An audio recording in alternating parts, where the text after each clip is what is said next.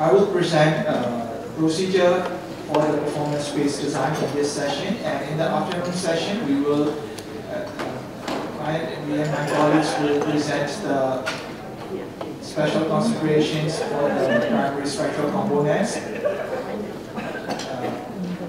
lateral load resisting system. First, I will explain a brief introduction about the performance-based design.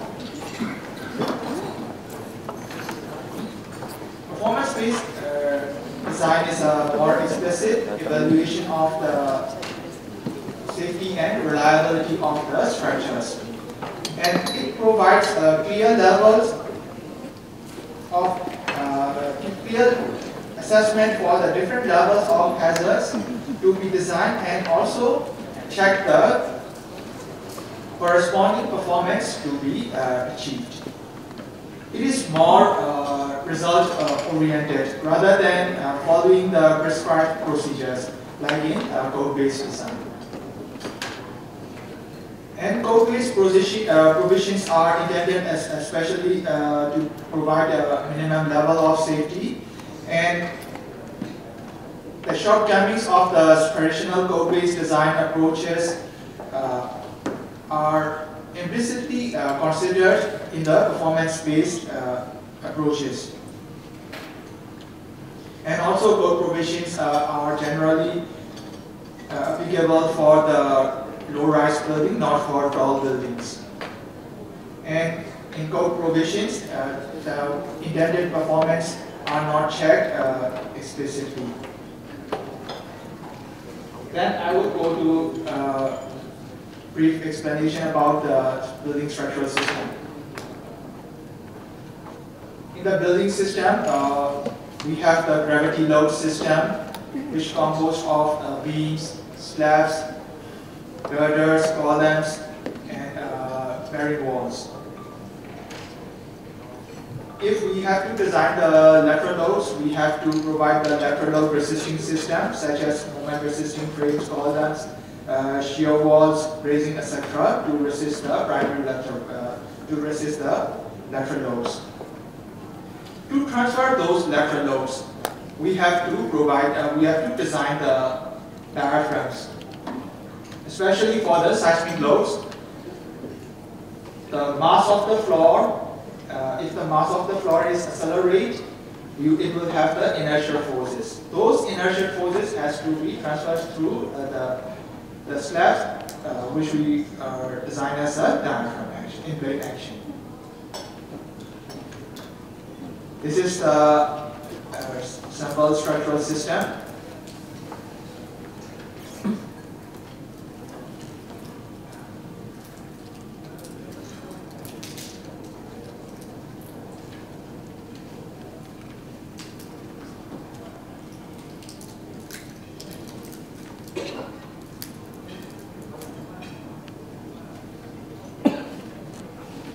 Lateral forces has to be transferred through the slab to the lateral load resisting components like the shear walls, moment resisting frames, and also it will transfer through at the ground level, it will transfer through the slab diaphragms to the basement walls. So diaphragms are quite important in the lateral load design.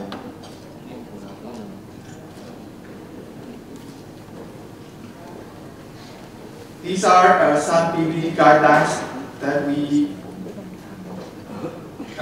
we are being used. The current one that we use is LED BSDC 2014, an alternative procedure for the seismic analysis and design of tall buildings located in Los Angeles region. When we start doing performance-based design, we start using LED BSDC, as I remember, 2008. Then, when TBI guidelines published in 2010, we used TBI 2010. Now we are using LED BSDC 2014, together with the ASCE 4130. Because in ASCE 4130, there are detailed acceptance criteria for each structural component. So to start the performance-based design, what information is required? First, we have to get the for PVD consultant, we have to get the basis of design, which is used by structural designer. Then we will modify that basis of design, include the PVD acceptance criteria, modeling, and analysis procedures. Second one is the geotechnical investigation report. The third one is the seismic hazard assessment, site-specific seismic hazard assessment report. And the last one is the wind tunnel test report if wind tunnel test is conducted. So in basis of design, we have to mention about the description of the building, structural system,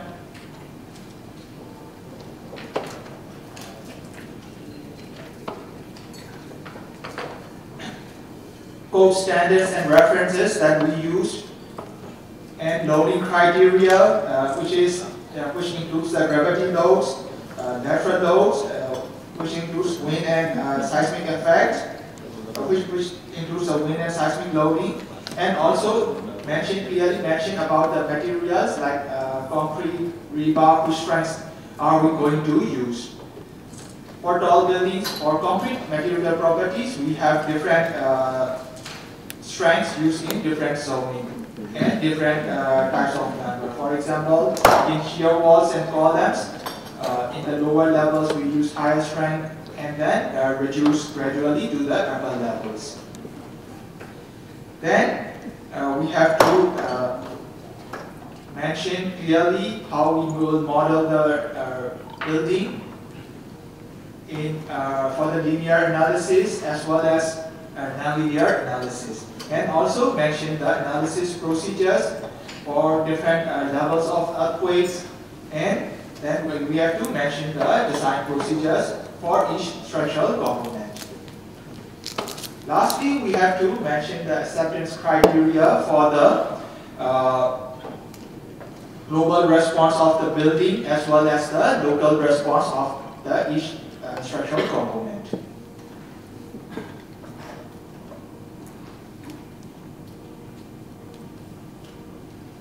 And if we use the capacity-based design approach for certain structural members or structural system, we have to mention it clearly. For example, if we use the outrigger system, in that system we will use if we use the capacity-based design approach, we have to mention it clearly in the design criteria. Then, for the geotechnical investigation report, it should include the SPD value, soil stratification, and properties of the soil, and soil type for the seismic loading based on the shear wave velocity, and groundwater level. And if we use the mat foundation or isolated footings, it should mention about the allowable bearing capacity of the soil. Not only the allowable bearing capacity, it should clearly mention the factors to be used to increase the capacity for the transient loads like wind and earthquakes, and as well as the stress peaks.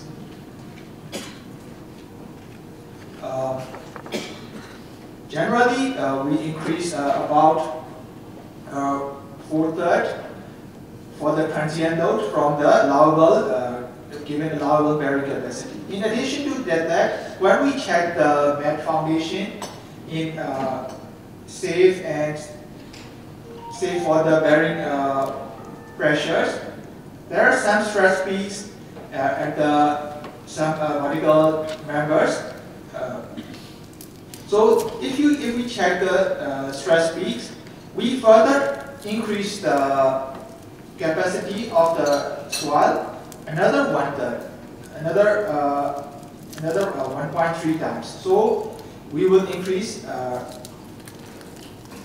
2 times. First for transient load, and another one is for stress peak.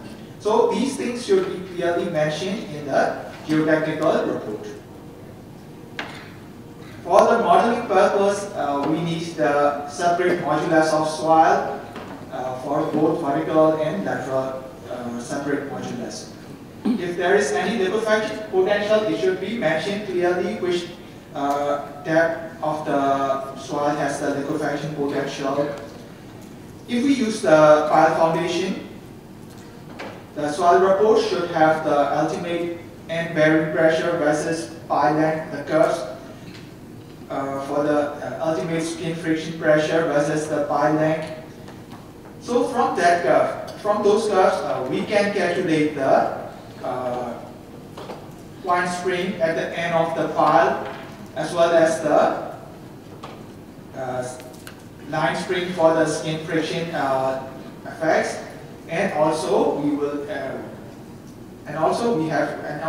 have the lateral spring for the lateral stiffness of the pile.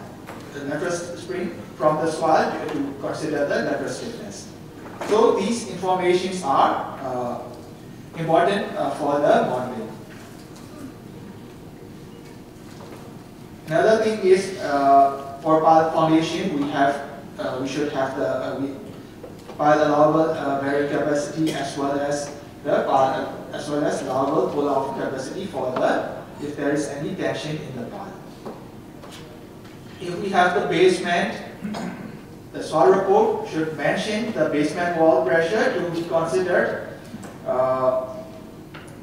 for the seismic earth pressure.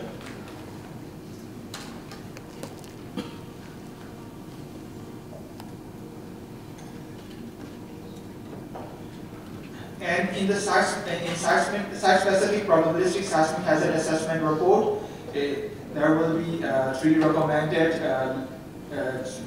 response spectra for service level earthquake, design basis level earthquake, and maximum considered earthquakes.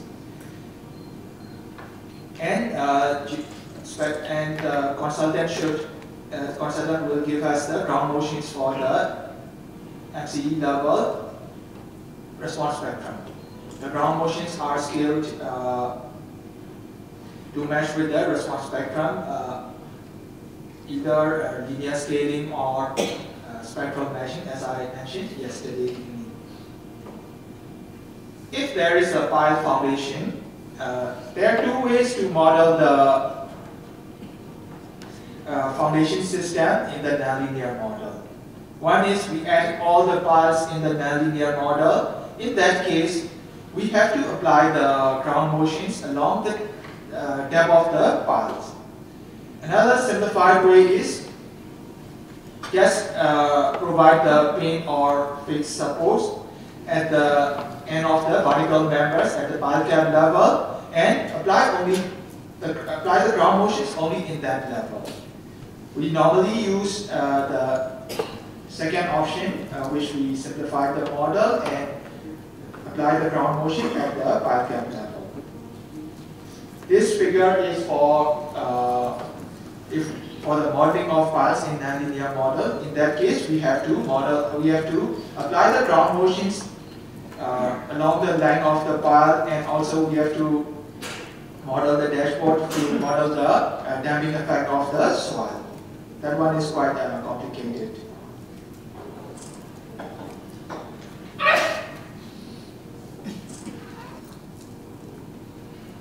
This is the symbol of the response spectrum curves for different levels of earthquake. Surface level earthquake has 50% of probability of accidents in 30 years, which has 43-year return period.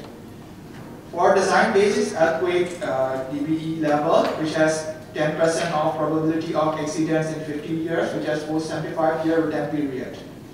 And maximum considered earthquake, which has 2% of probability of accidents in 50 years with 2,475-year return period.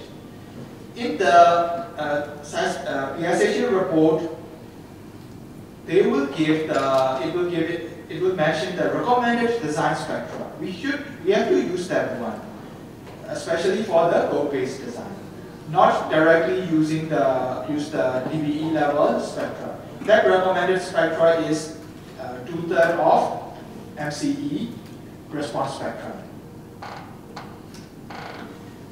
which may or may not be exactly 475 year return period.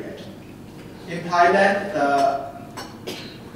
DBE level response spectrum in the code is which is 2/3 of MCE, but it is not 475 year return period, which has 1000 year return period. The last one is the wind tunnel test report. In wind tunnel test, there are three types of tests. One is for structural load studies, and second one is for cladding pressure measurement, and the third one is for the pedestrian comfort study. But for the structural engineers, we focus on the structural load study, structural loads and building motion study. From wind tunnel test report, we will get 10-year return period wind and 50-year return period wind load for the ultimate strength design. Sometimes wind tunnel consultant gave us 700-year return period wind instead of 50-year return period wind load. So if we get the 50-year return period wind load, we have to use load factor in the ultimate strength design, which has 1.6 in the load combination. For the 10-year return period wind load, we do not use in the ultimate strength design. We use for the serviceability requirement checks for drifts and displacements.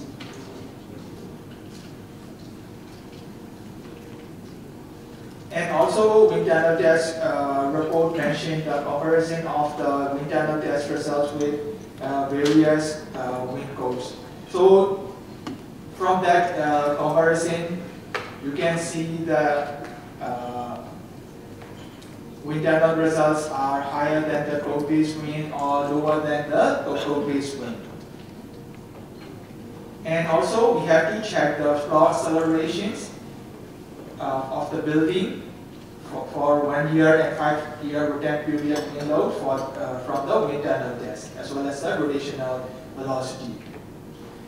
If the floor accelerations are beyond the limits, we have to revise our structural system. And wind tunnel test report also shows the natural frequency sensitivity study for the wind tunnel test results. Normally, it increased 20% and reduced 20% of the structural stiffness of the building and gives the results.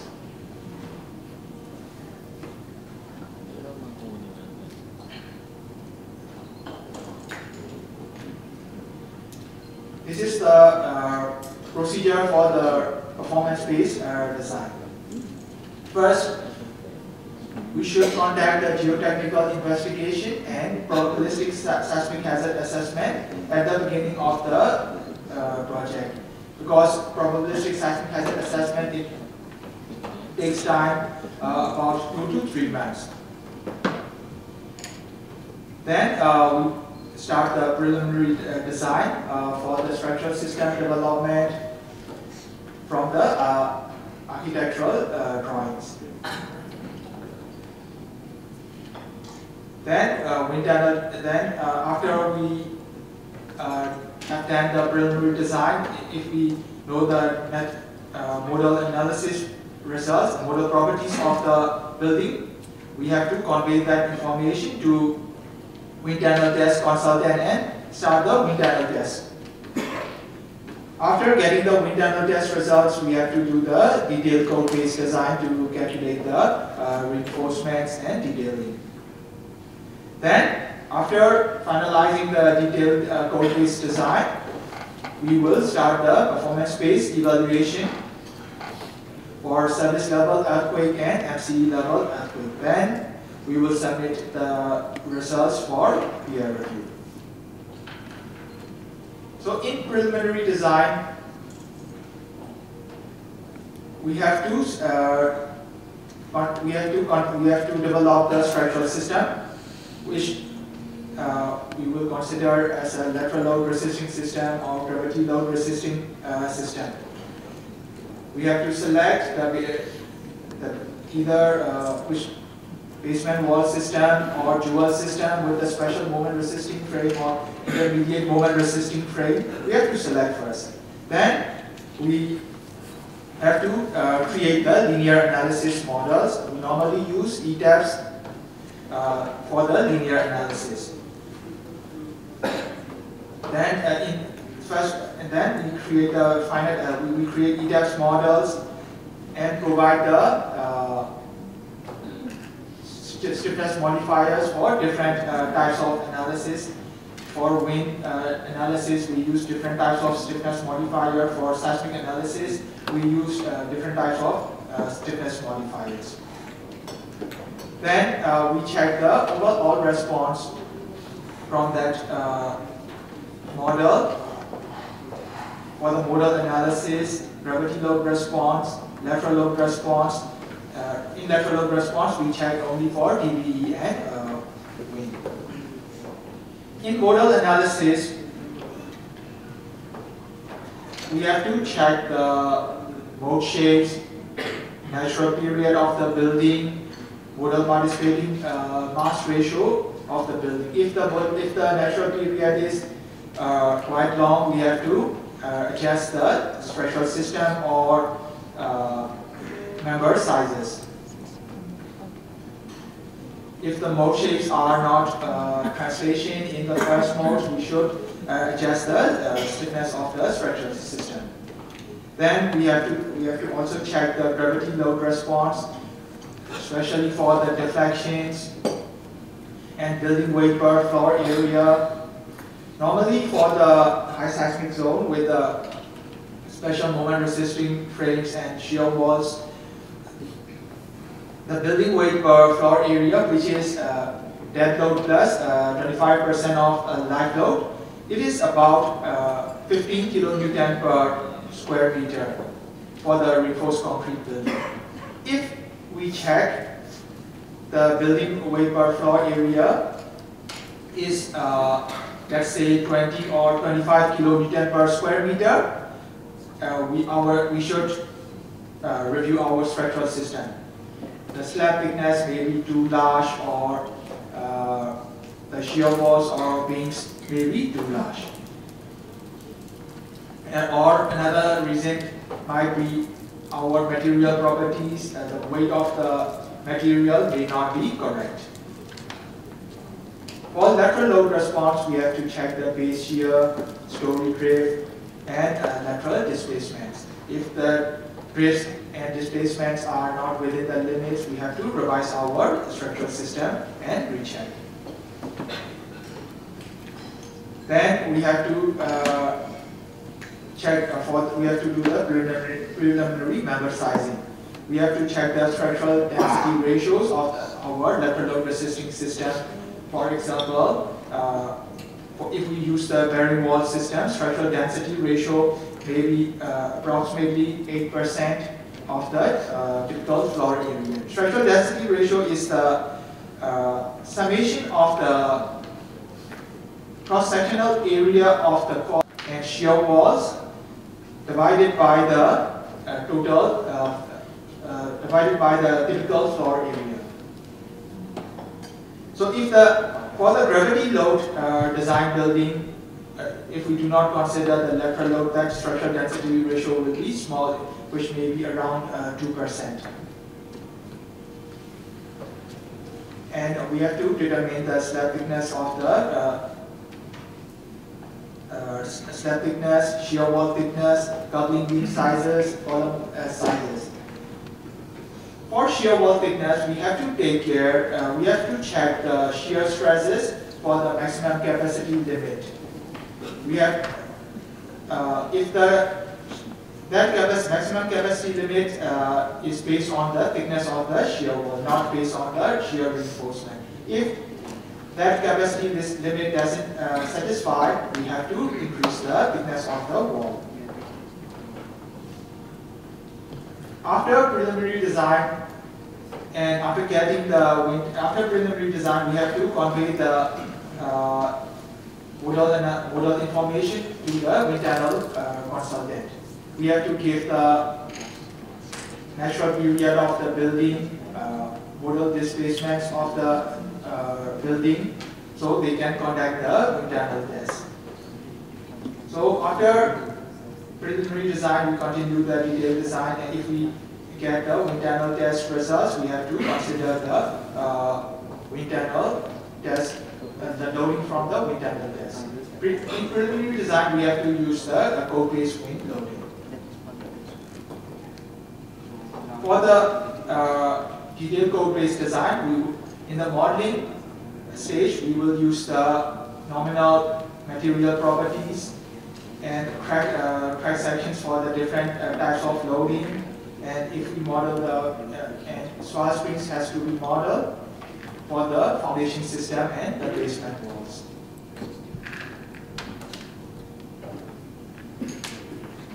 And then we will conduct the gravity load design for slabs and secondary beams, and wind design from the wind tunnel test results. And for the submersibility check for the tall buildings, we check the story drift of 0.4% and lateral displacement of H over 400 for 10-year retentive rear wind load. And for the floor acceleration, 1 year and 5-year retentive rear wind load, which is mentioned. Floor acceleration, we do not need to calculate, we do not need to determine from our model. Wind tunnel test results already mentioned. But story drift and lateral displacement, we have to apply the wind tunnel loading in our model and analyze and check the drift and displacement.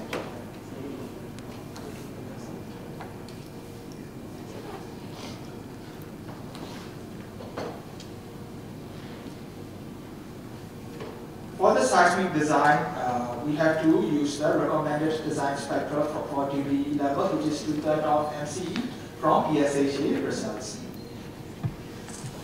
We have to apply the seismic loads in principal direction of the building, not always X and Y direction.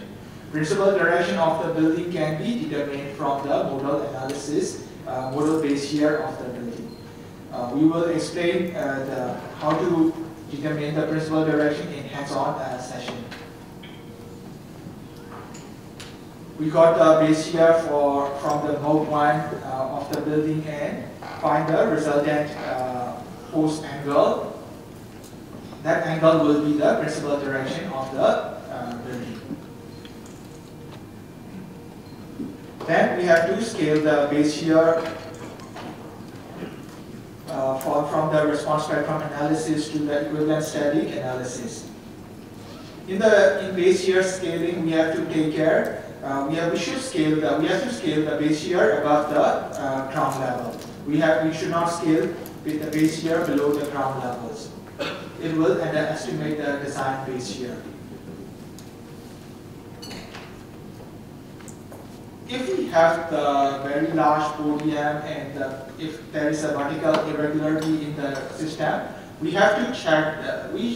We should plot the story shear along the height of the building for the scaling. Not only checking the base shear at the ground level, because sometimes response spectrum base shear is suddenly increased in the lower level, but in equivalent static base shear it is not increased that much. So in that case, when we scale to the equivalent static at that very high story shear from the response spectrum analysis, the scale factor may be quite small. So we should see the story shear along the height of the building and find the appropriate scale factor. We have to check the accidental torsion of the building, and if needed, we have to amplify the torsional effects.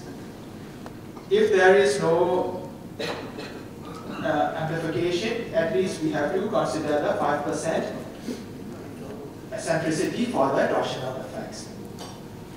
Then we have to consider the directional and orthogonal effects in the design load combination. Normally we consider 100% in one direction and 30% in other direction. For the E-level analysis, we use the EDAPS model, linear analysis model, use the 5% of critical damping for the modeled energy dissipation. And we have to define the load combinations with the load factors and then design and detail the reinforcement.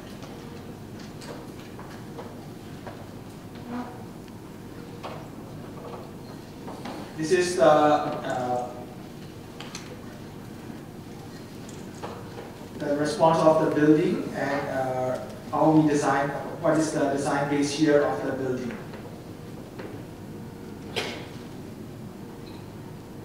We do not design the building to remain elastic in seismic loading. If the building responds elastic, this will be the elastic base here. If we design to remain elastic, it will be very costly. So we provide the ductility and reduce the design phase here by this response modification coefficient R, divide that elastic base here by R, and this is the design base here that we use in the pro-base design. But for the important members like the diaphragms or the transfer girders, we should not design using this base shear. We have to increase the base shear back because this is the structural response under the structural inelastic response under the seismic loading. So for the important systems, they should resist the maximum force under the earthquake. So that we have to amplify back to estimate the maximum probable force in the system. That overstrength factor, omega naught, which is about 2.823. So for that omega naught is applied in the load combinations for the design of diaphragms, because diaphragms should not be yielded under the earthquake, and also if we have the transfer girder, those girders should have to resist the seismic forces. Should have to resist the maximum seismic forces occurred in the system. Not only those girders. If we have we have to design the columns supporting those girders using the omega naught factor. But if we do the performance-based evaluation for MCE level, we do not need to consider those R factor and omega naught factor, because in our MCE level evaluation, our analysis already captured those maximum response. So we do not need to amplify the forces by those factors. Those factors are also very arbitrary because we are not sure that omega naught, the force will always be larger 2.8 times than the design ratio. We are not sure. So our nonlinear model for MCE level, it gives us the more realistic results. After detailed design, we will continue the SLE, service level evaluation. In service level evaluation also, we use the linear analysis model. We use the EDAPS model for the service level evaluation. But in that EDAPS model, we have to change the stiffness modifier for the SLE earthquake. And the seismic loading, we have to use the seismic loading without reduction by the scale factor. Not like DVE level earthquake. DVE level earthquake, we reduce the scale, we reduce the elastic seismic force by R factor or scale to the equivalent static base shear. But in surface level earthquake, we want to have the building to remain elastic and operational after the earthquake. So there will be no significant damage. So we should not reduce the response by the R factors. And we have to use the critical 2.5% of critical damping, and also use the load combinations without load factors. So the building will remain elastic if we design for that. And we have to still consider the seismic orthogonal effects, 100% in one direction and 30% in another direction. But in SLE evaluation, we do not need to consider the accidental eccentricities like in DBE level design. In service level evaluation, we do not use response modification coefficient R and overstrength factor, omega, redundancy factor, deflection amplification factors. We do not use those factors. In acceptance criteria for SLE earthquake, the man-to-capacity ratios for the deformation control action, we allow until DC ratio of 1.5. But for the force control action, we allow until only 0.7. I will explain you in details about the deformation control actions and force control actions in later slides. And capacity of the members has to be calculated using nominal material properties with a strength reduction factor of 1.0. In code-based design for DBE level, we use feed factors. For the shear, we use 0.75. For bending, we use 0.9. But here, we do not need to use. And story drift should not exceed 0.5% to protect the damage in the non-structural components.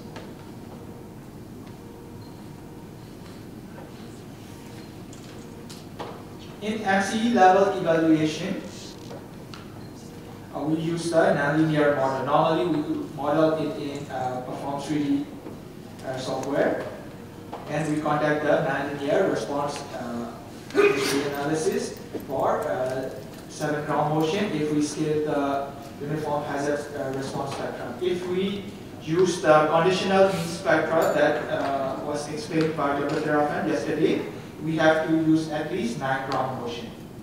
For the conditional mean spectra, it developed for the at least 3 natural periods of the building. So we will have the 3 response spectrum curve, 3 ground motions will be scaled to each response spectrum curve. So we will have the 9 ground motions. But most of the project we use 7 pairs of ground motions which are scaled to the uniform hazard spectrum. Each ground motion set has the X and Y component or side fault parallel or fault number component. If the building is far from the fault, we have to we can apply the ground motions in the principal direction of the building.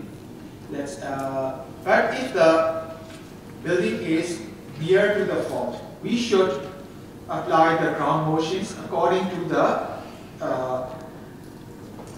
fault line, fault parallel, and fault normal.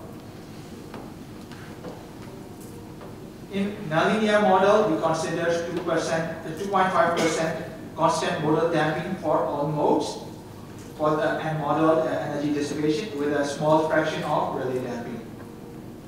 The damping will be increased during the analysis when the members are yielded. But we cannot model everything in detail, so we consider 2.5% for the end modeled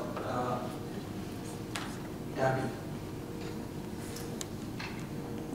We use the average demand from the 7 ground motions approach, and capacities of the structural members are calculated using the expected strengths expected material properties and the strength reduction factor of 1.0.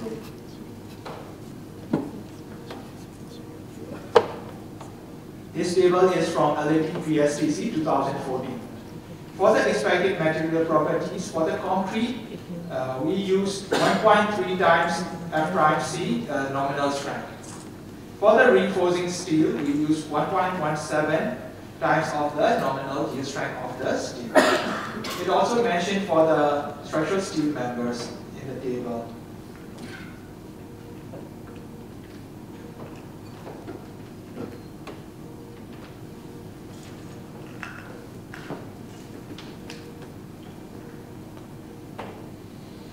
When we do the nonlinear modeling, we have to calculate the capacity of the members to model.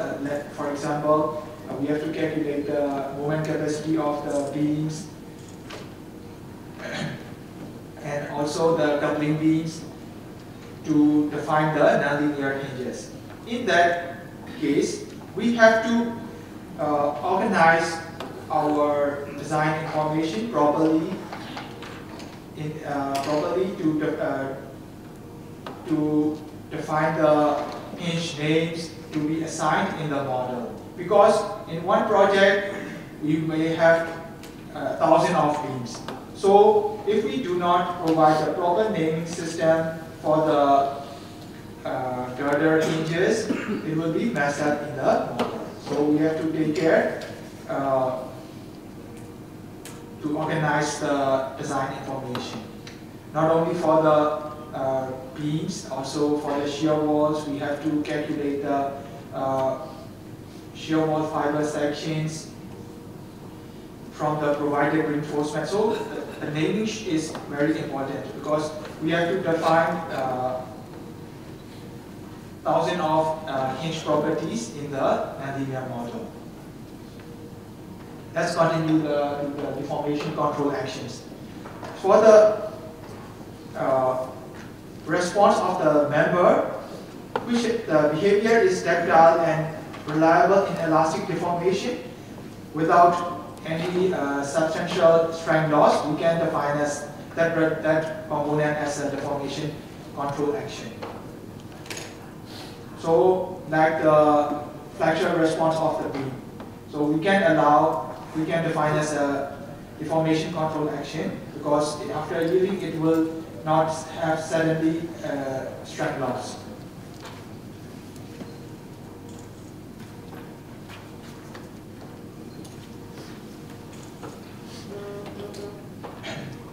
Sorry. In that deformation control action,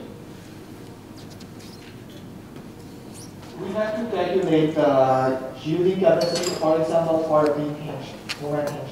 We have to calculate the yielding moment capacity of the member using expected strength properties and get this point.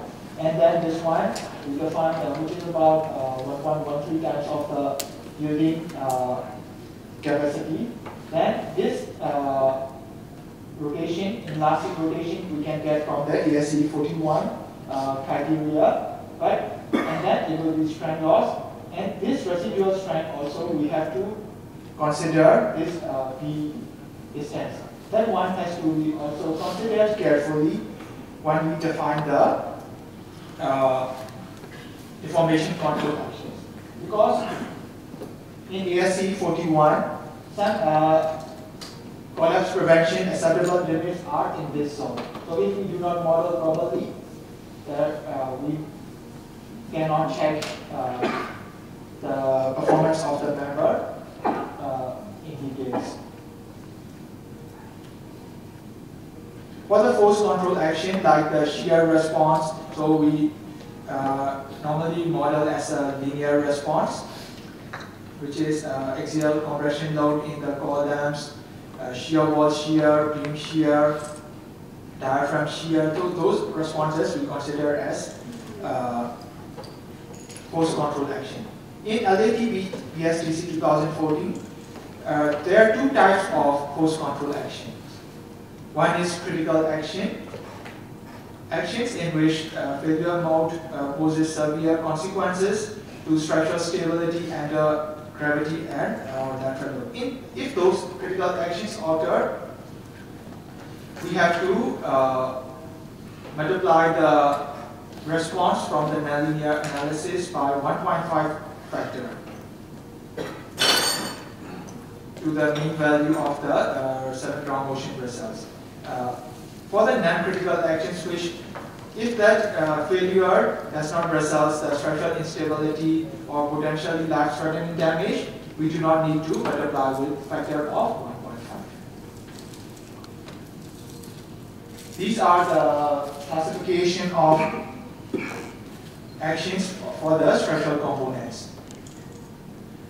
For the nonlinear model. For the shear wall fracture, we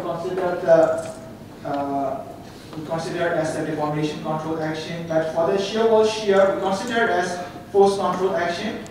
And if the shear wall shear failure is very critical, so we consider as critical. So when we check the shear wall shear design, we have to multiply with 1.5 load factor.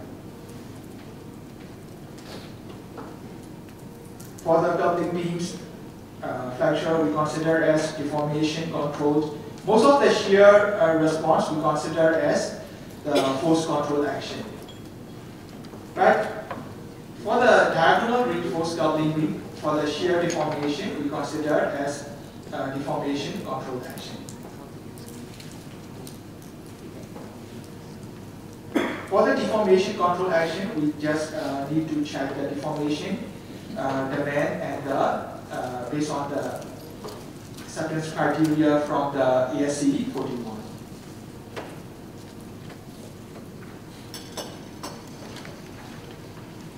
This is the acceptance criteria for MCE level earthquake. In MCE level earthquake, we check 2 types of drifts. One is peak transient drift, and the second one is residual drift. In peak transient drift, we limit the mean value from the 7 ground motion. It should be less than 3%. But any drift from each ground motion should not exceed 4.5%. For residual drift, the mean value should be less than 1%, but maximum drift should not exceed 1.5%. Residual drift is not checked in code-based design. That residual drift is to prevent after the earthquake, the building may not go back to its original position. It may be tilted. So if it is tilted with a very large drift, it is difficult for demolition of the building. So to prevent those, we check the residual drift. To check the residual drift, when we run the nonlinear time history analysis, for example, the ground motion is 25 seconds duration.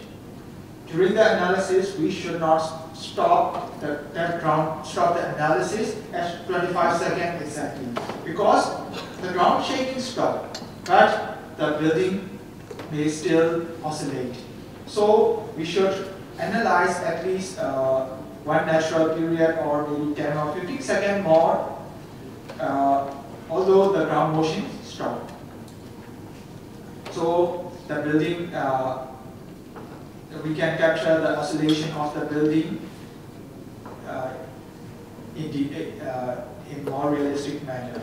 If we stop suddenly, the building may sway very large, and the analysis stopped, the residual drift may be very large. Actually, the building may come back. For the coupling beam in elastic rotations, we check for 0.05 radian for the diagonal reinforced coupling beam. For the columns, if we model as nonlinear with the fibers, we have to check the fracture rotation, but for the shear response, we have to consider that as a critical action and multiply with 1.5 times in value. That 1.5 times for the critical actions is to consider the variability of the results from the 7 ground motions. Because if we check only the mean, it may not capture the maximum value. So we check the reuse factor. For the shear wall fracture response, we check the reinforcement axial strain as well as the concrete compressive strain. For the reinforcement axial strain, we use 0.05 for tension and 0.02 for compression. But for concrete, we have to check for different types of different acceptance criteria for fully confined concrete and intermediately confined concrete. For fully confined concrete, we normally use 0.015, but it is quite big. Normally, it hardly exceeds 0.004. For intermediately confined concrete, we use 0.004 as a limit. If we have the fully confined concrete, we do not need to multiply the strength with 1.5, but if we use intermediately confined concrete, we multiply the strength with axial strength with 1.5. Shear wall shear, we check with the 1.5 times mean value, and other response like the mat foundation, pile foundation, diaphragms we consider as a force control action and designed to remain elastic. This picture is about how much important for the residual drift. For example, after the earthquake, if this building is tilted, let's say more than 1%. So after the earthquake, the authority may assess, okay, this building is in danger. Let's say it red tag this building. But other small buildings, they are the drift is less than 1%. So they are not red tag. But because of this building, other buildings also may be red tag. Because if this building fall down, it will affect the other buildings as well. So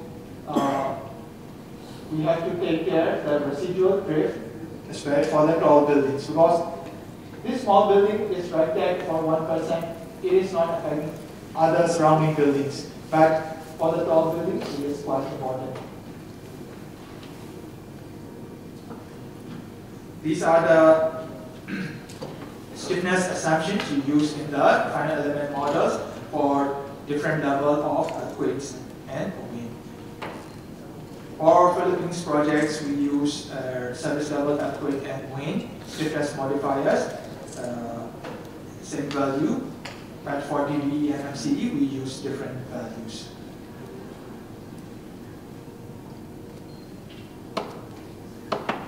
After the analysis, we have to evaluate the results.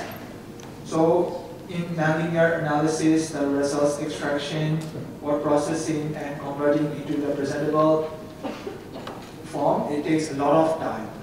Even the analysis for one ground motion, we have to analyze maybe 2 or 3 days for one ground motion. So we do not analyze all the ground motions in one model. We have to run the ground motions simultaneously. So we have to run 7 models simultaneously. Then we have to extract the results and check the response. When we check the response, we should not get the forces or deformations and get the reinforcement, calculate the required reinforcement. We should not do directly. We have to try to understand the response of the building from check the results. For example, check the deformed shape of the building during the time history, and also check the bending moment diagrams, shear diagrams of the members for each time step. In Perform 3D, it can plot step-by-step bending moment and shear diagram. So we should check those things carefully to understand the response, rather than calculating the reinforcement directly. For example, we try to design the columns to remain elastic in PMM under MCE level earthquake, that in the moment frame. So if we check if we get the any axial load and moment M2 and M3 from the time history analysis results, the values are very high, and we just design and get the reinforcement. It try to satisfy that demand and get the reinforcement will be very high. And we should check why the demand is high. So I found that in one project, we checked the step-by-step column bending moment diagram.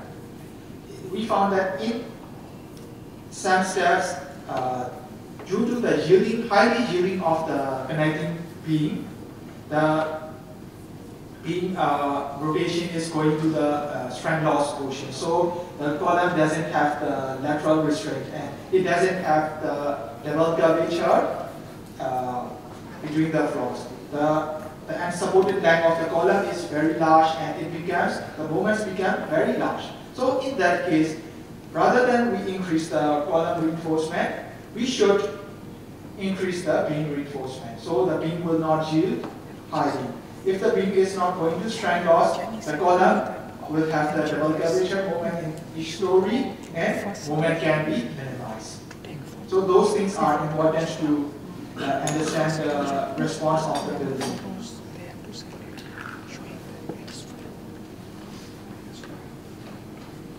Normally, we check after the nonlinear analysis, we check the overall response. Base shear, ratio between inelastic base shear and elastic base shear, story drift, transient drift, and residual drift, and lateral displacement, flow acceleration, energy dissipation of each component, and also energy error. We can check the energy error from the performed model, and if the energy error is more than 5%, we should recheck the model and reanalyze the model. This is the sample results from the nonlinear time history analysis. We check, this is the base shear in terms of weight of the building. This is the green one is the inelastic base shear, and the yellow one is the elastic base shear at the MCE level, which is about, normally we got about 1.5 to 2 times reduced from the elastic base shear.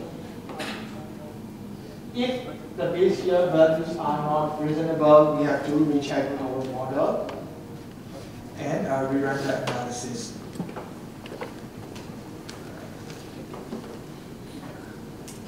For example, if the base shear is not reduced, it is same as the elastic base shear, so it means that we can reduce the reinforcement in the system, so it will have yielding and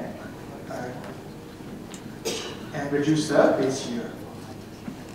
And this is the sample plot of the transient drift. The black one is the average of 7 ground motion. They are well below the limits. This is the residual drift.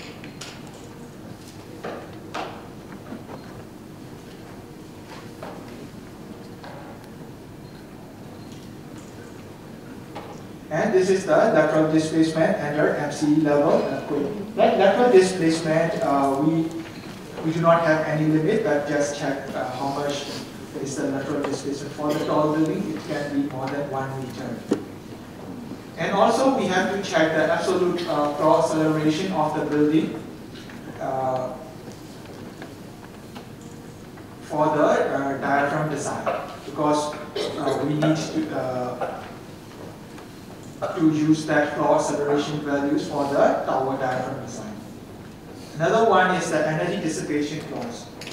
Energy dissipation plots are very useful for the qualitative assessment of the response of the building. We cannot assess quantitatively, but we can assess how much, which components are highly yielded, which components are not yielded. For example, in those plots, this is from the for the shear walls. So in this building, shear wall is not yielding significantly. Most of the yielding is energy dissipation is coming from the diagonal reinforced curving beam and the conventional reinforced curving beam. So from those plots, if we can check the damage of the structure. If we do the evaluation of the moment frames, if we model it nonlinear in both columns and beams, we can check, for example, this x-axis is the duration of the ground motion. This is the energy dissipation. For example, this let's say this one is 10 seconds. So if it is if the beams are yielding at 10 seconds and columns are start yielding at 20 seconds, so columns are stronger than beams. So strong column with beam criteria is satisfying. But in case if the columns are yielding first, so columns are not, we can say that columns are not stronger than the beams. So strong column with beam criteria is not satisfied. For the component response, we have to check the strength capacity for the force control action as well as the rotation deformation capacity for each component. We will explain in details how to check those structural components in the afternoon sessions. After completion of the performance-based design, we have to submit our design drawings, calculations, models, PSH reports, geotechnical reports to the peer reviewer. In my opinion, peer reviewer should involve at the early stage of the design. After we develop the design basis of design, we should submit to the peer reviewer. So if they have comment, they can comment us. If we submit everything after completion of the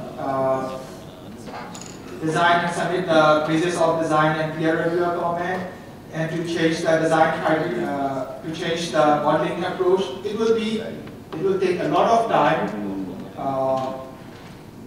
to do the design again. So we should do progressive submission to the peer reviewer. For example, if we finish the perform 3D nonlinear model, we should submit to the peer reviewer before the analysis. After analysis and getting the results, if we submit, and if something wrong, if peer reviewer comment on the model, we have to redo the whole process again. So we have to submit progressively our results to our work to the peer reviewer, and peer reviewer will give us the comments with a well-organized log file, and we have to respond to each comment by additional calculation reports or explanations to the peer reviewer. After the conclusion, after resolving all the comments, at the conclusion of the review, peer reviewer will submit the references and scope of review, which includes the comment log, indicates their opinion regarding the design general conformance to the requirements and the guidelines of the document. Thank you.